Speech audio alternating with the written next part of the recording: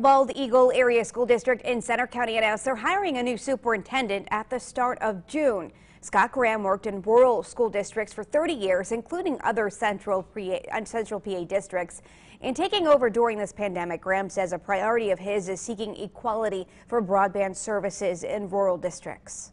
We live in the year 2020, and the fact that we have families that don't have access to broadband, to me, is just shameful. It continues to be a problem, but this pandemic has just shown the inequities that we find in rural school districts, because you can go to the much more affluent districts in the state, and they don't have this problem.